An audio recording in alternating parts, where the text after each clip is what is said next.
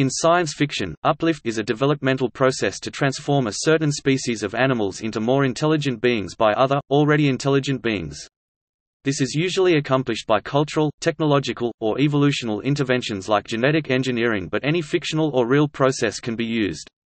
The earliest appearance of the concept is in H. G. Wells' 1896 novel The Island of Dr. Moreau, and more recently appears in David Brin's Uplift series and other science fiction works.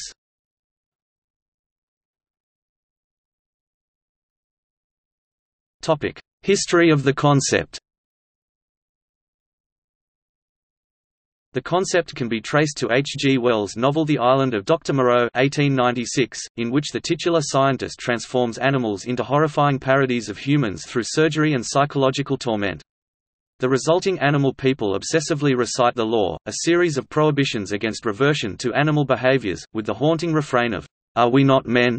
Wells' novel reflects Victorian concerns about vivisection and of the power of unrestrained scientific experimentation to do terrible harm. Other early literary examples can be found in the following works: L. Sprague de Camp's Johnny Black stories, beginning with The Command, about a black bear raised to human-level intelligence, published in Astounding Science Fiction from 1938 to 1940. Olaf Stapledon's Sirius 1944 explores a dog with human intelligence. In Cordwainer Smith's Instrumentality of Mankind series, Underpeople are created from animals through unexplained technological means explicitly to be servants of humanity, and were often treated as less than slaves by the society that used them, until the laws were reformed in the story The Ballad of Lost Seamal 1962. However, Smith's characterizations of individual underpeople are frequently quite sympathetic, and one of his most memorable characters is Seamal, the cat woman who appears in The Ballad of Lost Seamal and in Norstrilia 1975. David Brin has stated that his Uplift universe was written at least in part in response to the common assumption in earlier science fiction such as Smith's work and Planet of the Apes that uplifted animals would, or even should, be treated as possessions rather than people. As a result, a significant part of the conflict in the series revolves around the differing policies of galactics and humans toward their client races. Galactic races traditionally hold their uplifted clients in a 100-millennium-long indenture, during which the patrons have extensive rights and claims over clients' lives and labor power. In contrast, humans have given their uplifted dolphins and chimpanzees near equal civil rights, with a few legal and economic disabilities related to their unfinished state. A key scene in Startide Rising is a discussion between a self-aware computer, the NIS, and a leading human, Jillian, about how the events during their venture, and hence the novel's plot, relate to the morality of the galactic system of uplift.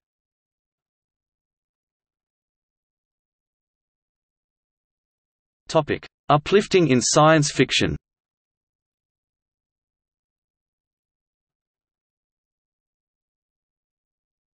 Topic: Timeline of works.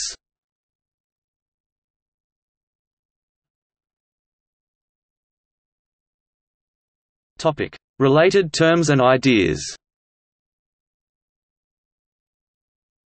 Accelerated evolution. In the graphic novel Grease Monkey, Tim Eldred uses the term accelerated to describe gorillas uplifted in this fashion. Cultural uplift. Cultural uplift is distinguished from biological uplift in that it does not physically alter the organism. A real cultural uplift experiment started with bonobos in 2005 in the Great Ape Trust in Iowa, USA. Forced evolution. In her Canopus in Argos series, Doris Lessing uses the term forced evolution to encompass the conscious influencing of both biology and culture. Progressor evolution. Boris and Arkady Strugatsky coined the term progressor for those who carry out this sort of work. Sergei Lukyanenko also used it in two of his novels. Provolution. Orion's arm uses the term provolution, proactive or progressive evolution, to describe the act of accelerating evolution. A species which has had its evolution accelerated is called a provolve. Raelian uplift. Several UFO cults including Raelianism believe that humanity was biologically uplifted in the past or will be uplifted in the future. The Urantia book claims Adam and Eve were beings whose job it was to biologically uplift humanity.